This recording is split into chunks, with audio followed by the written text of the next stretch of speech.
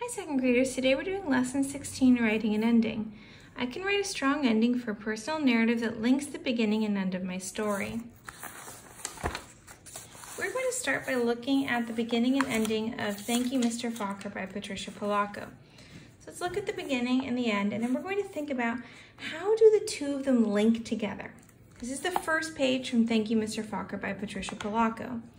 The grandpa held a jar of honey so that all the family could see, then dipped a ladle into it and drizzled honey on the cover of a small book. The little girl had just turned 5. "Stand up, little one," he cooed. "I did this for your mother, your uncles, your older brother, and now you." Then he handed the book to her. "Taste." She dipped her finger into the honey and put it into her mouth. "What does that taste?" the grandma asked. The little girl answered, "Sweet." Then all the family said in a single voice, "Yes, and so is knowledge, but knowledge is like the bee that made sweet honey. You have to chase it through the pages of a book." The little girl knew that the promise to read was at last hers. Soon she was going to learn to read. So on this page, the little girl has not learned how to read yet. She's excited to learn to read. Let's see about the last page. That night, Tricia ran home without stopping to catch her breath. She bounded up the front steps, threw open her front door, and ran through the dining room into the kitchen. She climbed up on the cupboard and grabbed a jar of honey. Then she went into the living room and found the book on a shelf, the very book that her grandpa had shown her so many years ago. She spooned honey on the cover and tasted the sweetness and said to herself, "The honey is sweet and so is knowledge, but knowledge is like the bee who made the honey. It has to be chased through the pages of a book." Then she held the book, honey and all, close to her chest.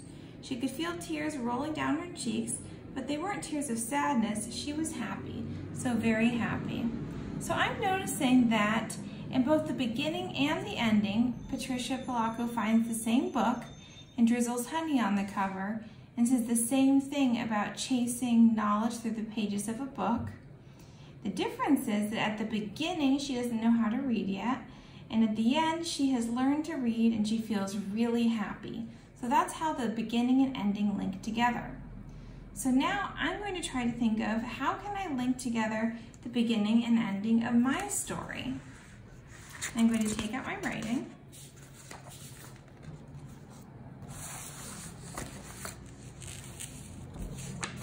So I'm just going to look at the beginning of my story. "I can't wait to get a kitten," I thought. As I entered the Berkeley Humane Society, a woman led me into a room. So at the beginning, I don't have a kitten and I'm really excited to get a kitten. I want to get a kitten. Let's look at the ending.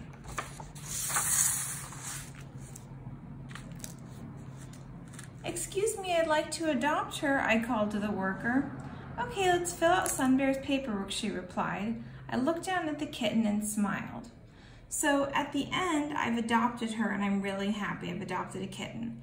I think something that would really add to my ending is if I name Genevieve and I show that that's what her name is going to be, because then it's showing that she's part of my family. And I do remember that I named her before we left the Humane Society. So I'm going to add that to my ending to link together my beginning and ending. I'll add it here. I know what I'll name you.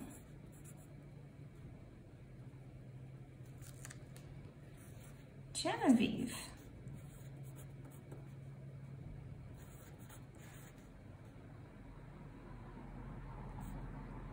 I whispered.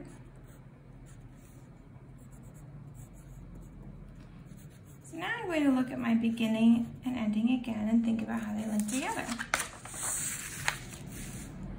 "I can't wait to get a kitten," I thought. As I entered the Berkeley Humane Society, a woman led me into a room. So at the beginning, I'm really excited to get a kitten. I don't have one yet.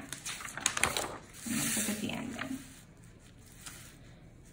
"Excuse me, I'd like to adopt her," I called to the worker. "Okay, let's fill out Sunbear's paperwork," she replied. And if you remember earlier in my story, I really didn't like the name Sunbear. I wrinkled my nose. I looked down at the kitten and smiled. I know what I'll name you, Genevieve, I whispered. So I think adding this really helps link my story together because I give her a name and show that she's going to be part of my family and I'm taking her home. So second graders, today I would like you to read the beginning of your story, read the ending and think, do they link together? If they don't link together, I'd like you to change your ending so the beginning and ending of your story link together. When you're done, continue to work on your writing if you're not done with your story. And if you haven't gotten to the ending yet, you'll wait to do this until you get to your ending.